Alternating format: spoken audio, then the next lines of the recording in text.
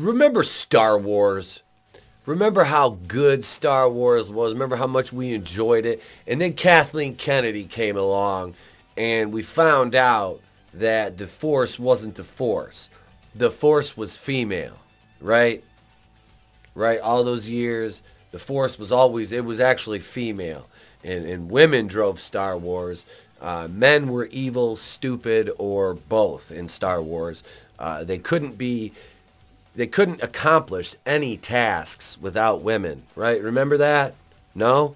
Okay. Remember how good the MCU was? We had Iron Man, we had Thor, we had Cap, we had Black Widow, Hulk, and then remember we got Scarlet Witch and Wasp and Valkyrie and Captain Marvel and female Hawkeye and female Thor and She-Hulk and and female Black Panther.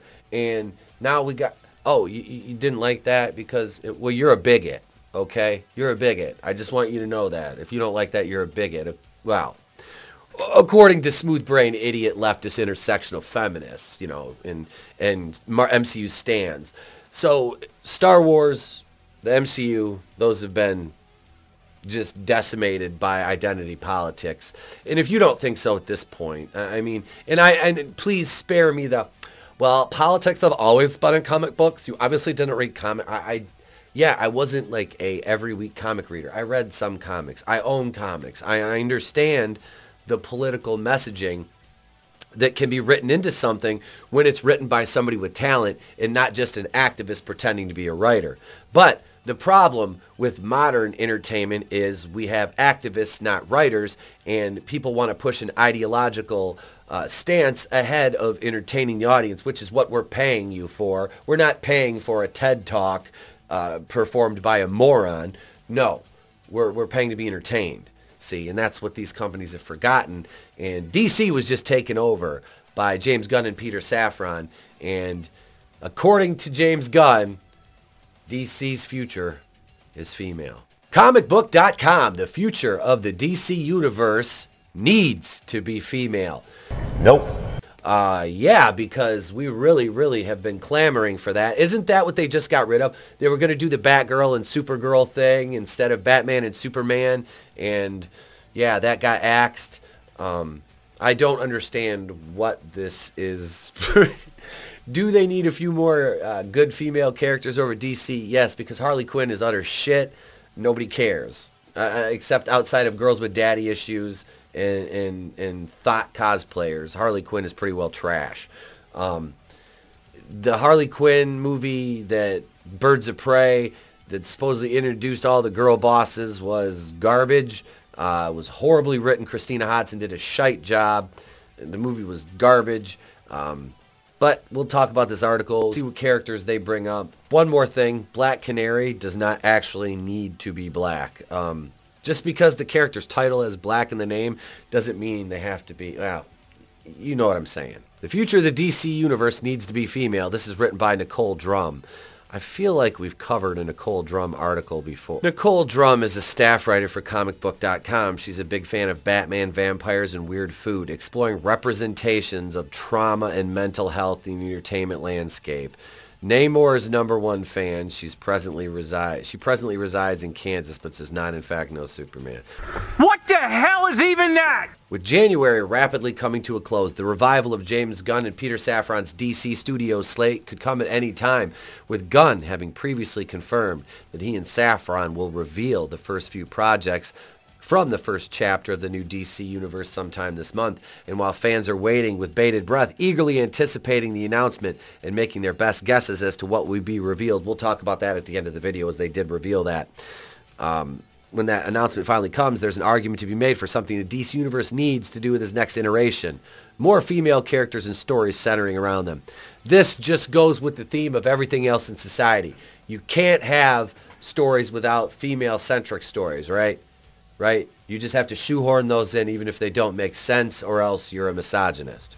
It's not a lie if you believe it. That's right. The future of the DC universe needs to be female, and it largely comes down to 3 major points. The first is the existing DC universe has only scratched the surface in terms of female characters with interesting and complex stories that contribute to the larger universe. The second We've already seen female-led stories in DC on the small screen and somewhat paved the way for the expansion into the DCU. Okay, they're talking about the Arrowverse, the CW verse mostly, and that was largely shit. If they're talking about Batwoman, hi, there's no bigger Batwoman expert than me. I covered Batwoman 83 videos, every episode. Yeah, it was bad. It was terrible, and the female-led shows on the CW, why? Those are garbage. Those are written by Caroline Dries or Band of Morons, produced by Berlanti Productions. Garbage, activist writers, not actual writers. Perhaps most important, there's an audience for these stories, with women being a fastest growing demographic in the comic book entertainment, as well as the performance of such films as Wakanda Forever, proof that female-driven stories are successful at the box office and beyond. Okay, so Black Panther, Wakanda Forever, it was female-led because they refused to recast it. There was no lead for that movie. There was no lead for Wakanda Forever. Shuri wasn't the lead. Queen Mada wasn't the lead. It was just a ensemble cast of ancillary characters with no lead. They could have recast that, but, you know, here we are. And it'll always be funny because Black Panther Wakanda Forever was beaten by Minions 2, The Rise of Gru at the box office by $100 million.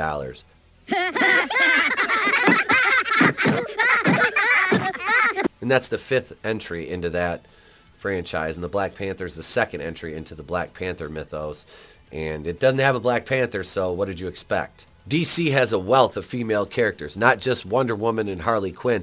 I wouldn't even put Harley Quinn on the same level as Wonder Woman. I mean, let's be honest here. Well, Harley Quinn is nothing more than a marketing tool. She's not a compelling character. Like, what? I don't know. I don't buy into that hype at all. She's just trash. It's not an exaggeration to say when it comes to comic book adaptation superhero stories, it's largely been a man's world. Well, that's problematic, right? Particularly when it comes to DC's side of things. Yes, Wonder Woman has had her own franchise of films. Harley Quinn's had a moment to shine in the female-centric film, which was trash.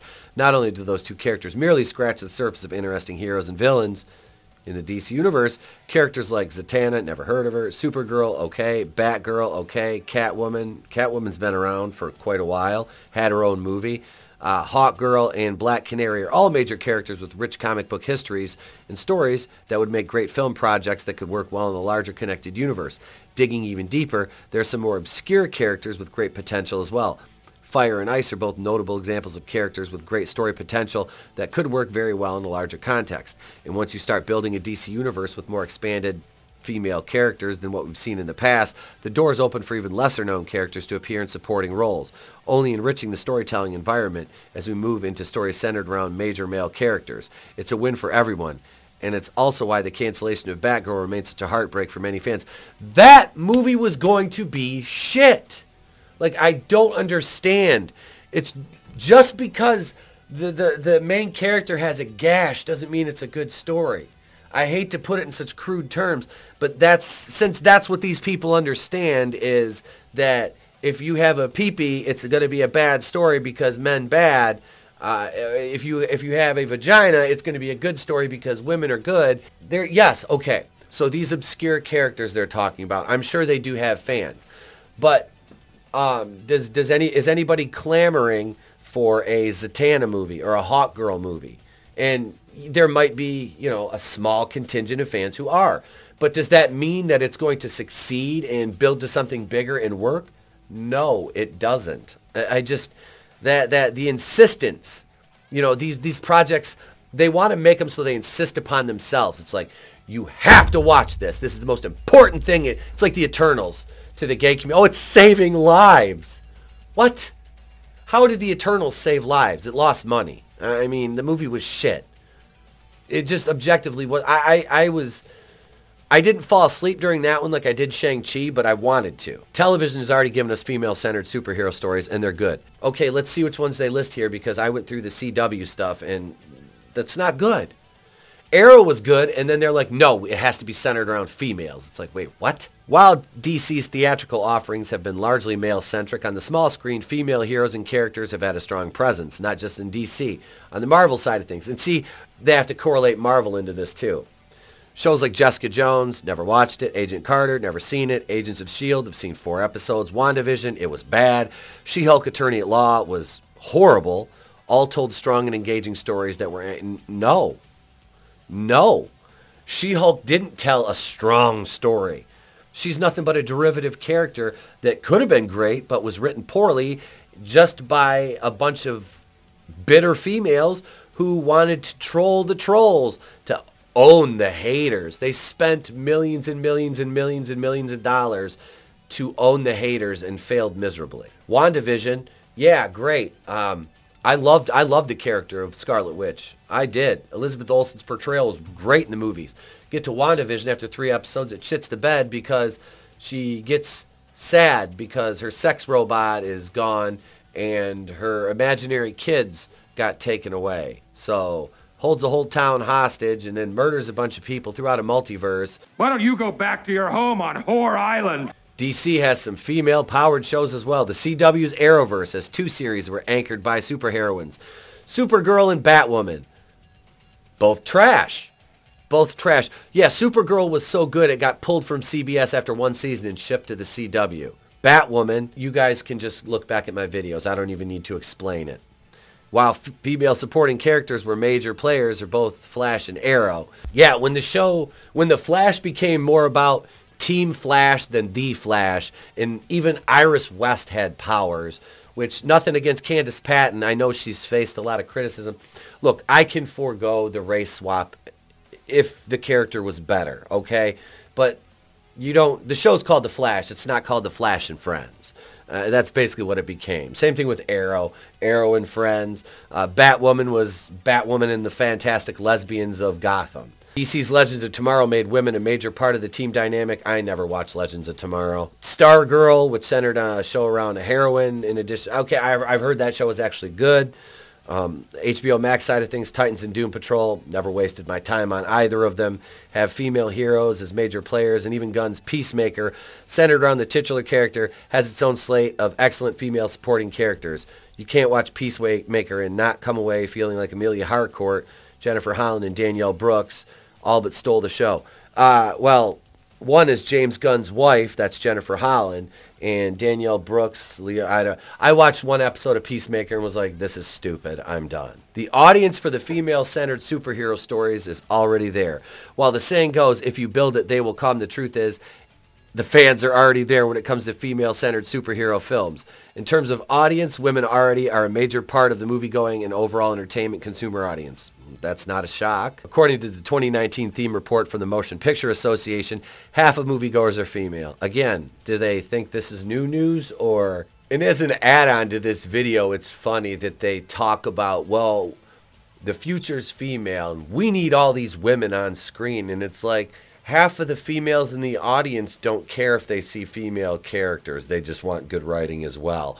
If you ask women who aren't insane intersectional feminists, man-haters, basic misandrists, if they would rather see a screen populated by nothing but strong female characters who don't need no man, or a well-written story that is organically diverse and inclusive in terms of, gender representation and things of the like, they're going to always gravitate towards a good, well-constructed story, because they're not all identitarians like the weirdos who wrote this article and the weirdos who work in Hollywood and are like, oh my God, we need 50% representation of gay people on screen right now, these.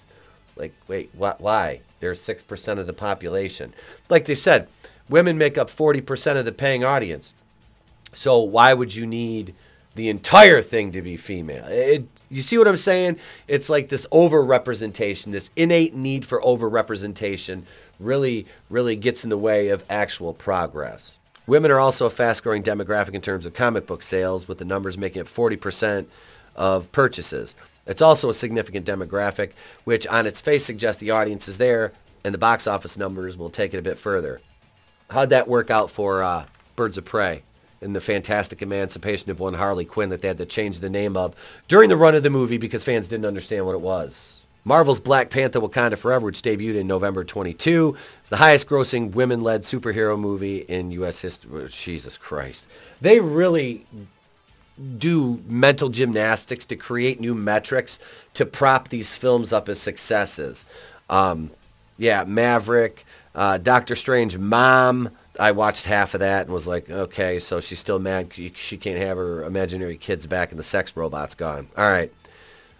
Let's see. When it comes to the comic book and superhero entertainment landscape, the truth is there needs to be more, here it is, representation across the board. But in terms of the DC universe, bringing in more female characters in meaningful roles will be an excellent start. DC needs to expand beyond the big names like Wonder Woman and Harley Quinn. Stop bringing Harley Quinn in the same sentence as Wonder Woman.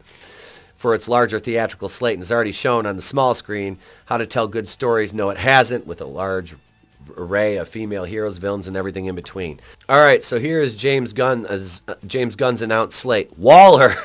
What? An Amanda Waller spin-off show. No, God! No, God, please, no! No! No! No! Superman Legacy, the movie featuring the Man of Steel that Gunn is writing and may direct, although no commitment on that end has been made. It focuses on Superman balancing his Kryptonian heritage with his human upbringing. He is the yada, yada, yada. So, at least he's the embodiment of truth, justice, and the American way, not a better tomorrow, which is stupid. It's supposed to come out in July 2025. Lanterns. Here we go, folks. Greg Berlanti. His long-in-the-works Green Lantern TV series. Don't care. The Authority.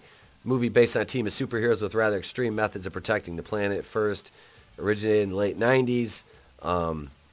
Yeah. Paradise Lost. HBO. The duo described this HBO Max series as Game of Thrones style drama set on an all-female island that is Wonder Woman's birthplace, Themyscira, filled with political intrigue and scheming between power players. Okay. The Brave and the Bold. This is introduction to DCU Batman. Batman sequel. Robert Pattinson's coming back. Booster Gold.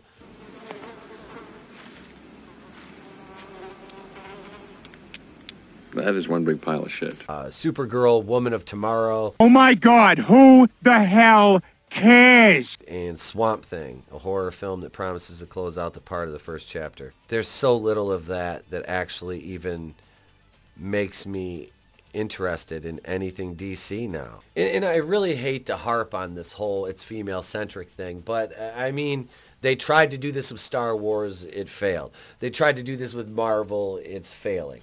So just use the material you have, keep the trajectory. I mean, nobody's saying don't bring in female characters, but let's not try to take a like Z-tier character and be like, oh, fans are just dying for this movie when they're not, and you know that, and it's disingenuous to say otherwise. But now it's your turn. What do you think of the slate announced by James Gunn in DC and the Futures female of DC? What do you think about that?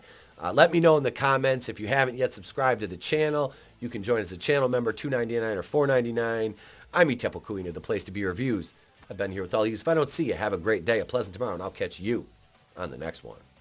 Self-high five.